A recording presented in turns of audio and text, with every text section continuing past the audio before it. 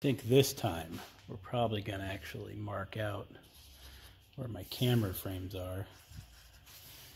That way, at least kind of stay in frame. That is weird. Plan that one out. All right, that is my work area. That way we stay in frame. So let's keep that in mind for this time. Usually when I make these kind of videos, I'm working down here, not realizing where I can actually see. So in this video, I'm going to be rebuilding this fuel pump. Fuel pump number is 438559. It's used on all kinds of things. To rebuild it, we have rebuild kit number 438616. And since we are missing the top, I went ahead and picked up a fuel cap. So this is going to be for my 3-cylinder motor that somebody spray painted green. I picked this up, came with a bracket. Don't know the condition of the pump. May work, may not. But for the price, I don't want to not rebuild it, find out it doesn't work, order more parts and sit around for weeks for it to show up. You know what I mean? I don't want the downtime. So our kit has some instructions, and let's see what we got.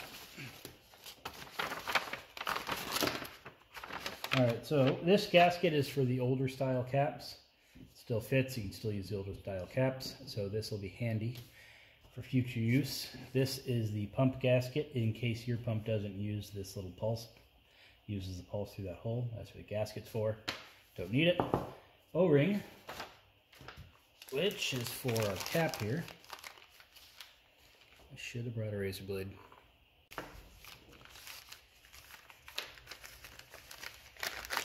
So, a little squished, but that'll be fine. So there's the cap O-ring.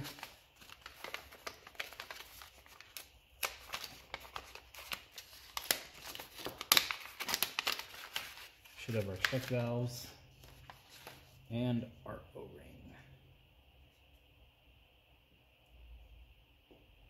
That should have gone in the center there, but it don't. Maybe it does. Well, it's a different color than I'm used to. Usually it's black. This one's bluish, so maybe it doesn't go there. Or maybe I'm missing an O-ring. Oh, that's kind of important. Alright, so no center O-ring, but not the end of the world.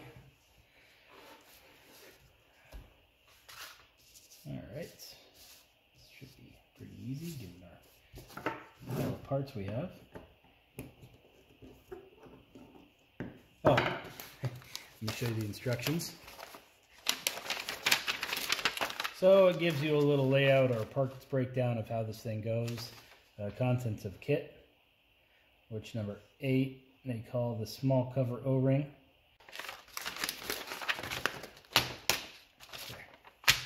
Look at that, it's easy. Take apart your pump carefully, take note of position of each part, place a drop of oil on stem at each check valve. Install the check valve by pushing the stem through the center hole with your finger or a pencil eraser until the enlarged head is through the housing. So you push it sideways and then back up. Do not use your fingernail, pencil point, or any other tool. Blah, blah, blah. And that's basically it. The rest is all in French, German, Spanglish, whatever other languages are in there. So we have no instructions. Should be pretty simple. Just take it apart, remember how things went, and put it back together. Although I suppose that's the instructions for most things. Here's my 700R4 I'm rebuilding. All you do is you buy the transmission kit, take it apart, put the new parts in, and you're done. A little more to it than that. Anyway, so screws. There's the cover and gasket. Gasket's really not too bad. So, new one is a different color. That goes there. I use this as an assembly guide.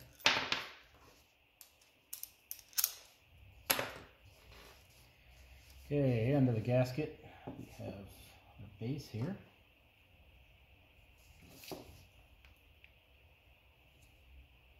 Yeah, it's pretty rock hard there.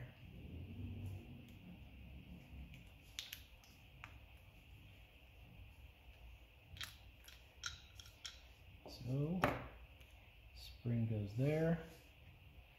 It doesn't look like we got a new one of these, although you would think we would have, but oh well. Put that back. Then we have, I believe this would be called the diaphragm.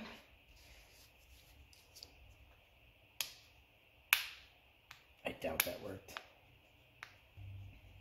Don't want to hurt that. Keep the old ones out. I'm going to cut the base off. And the top falls right out. These are still pretty pliable, so I doubt there's anything wrong with them.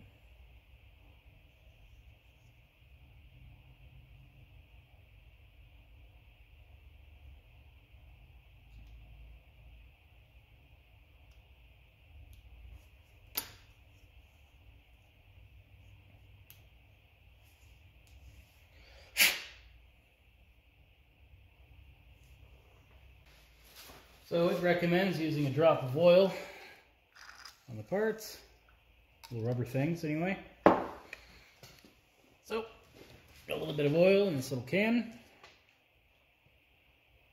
I don't really know how I'm going to do this. I suppose a Q-tip would have came in handy, but it's fine, right? Yeah, hand's going to get all oily. If you're concerned with the way it goes, you can, if you forgot like I just did, just look at the instructions on which one goes where. So holding it like this one goes in the top. And apparently you just wiggle it in. So there's one side.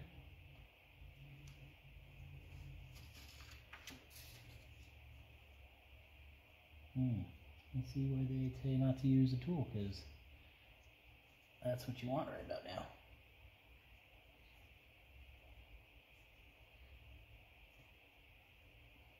Alright, it is in there. I'm just shaking back and forth and it went. Put a drop in the center for the other side.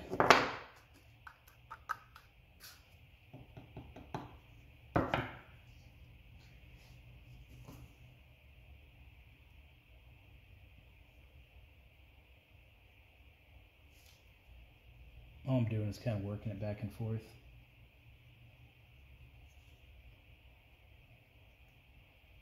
And it's in, so piece of cake.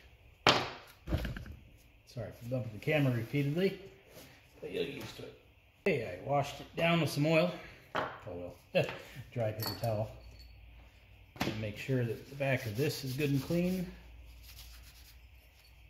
You want to get the dust off the front too.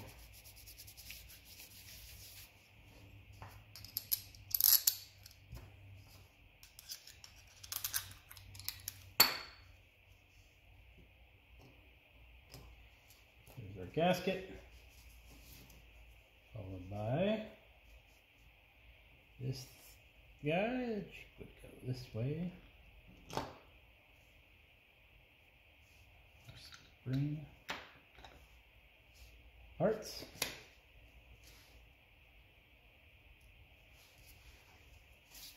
Diaphragm. And our gasket. Then we have this little piece, a little dirty, but this one is a little bent. So, which one do I want more, the bent one or the dirty one? Yeah, looks like I'm using the old one.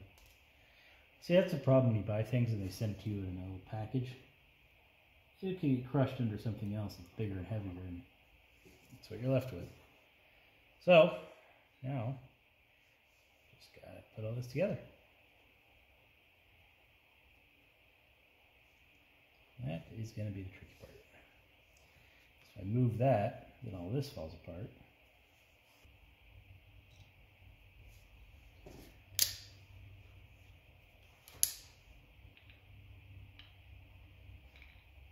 that's not the worst idea.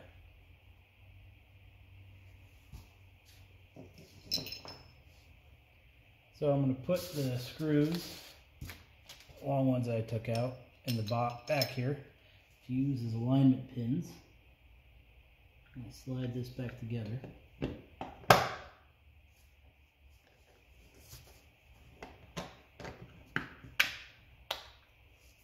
That worked quite well, I'd say.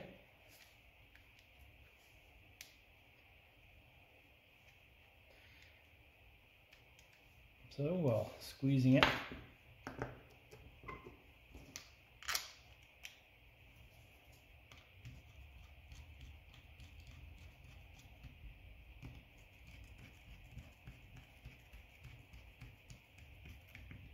all right, 2 screws are in.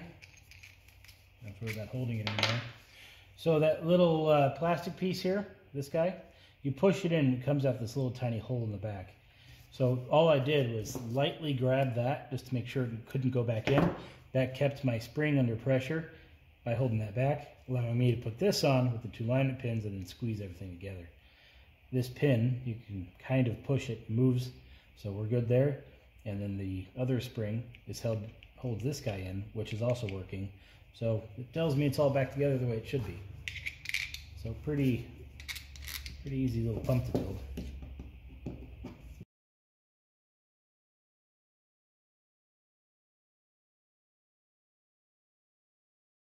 We need a screw and we need a screen, so let's go dig one of those up.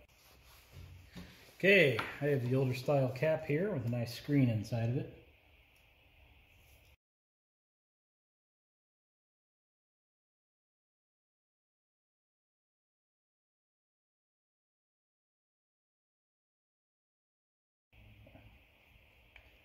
There's a screw I just cleaned up.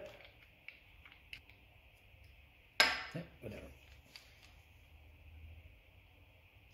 The thing I'll do is jam it in here first.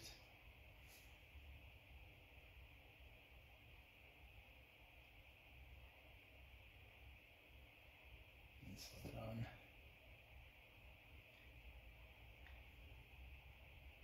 Yeah, it goes on just fine, so.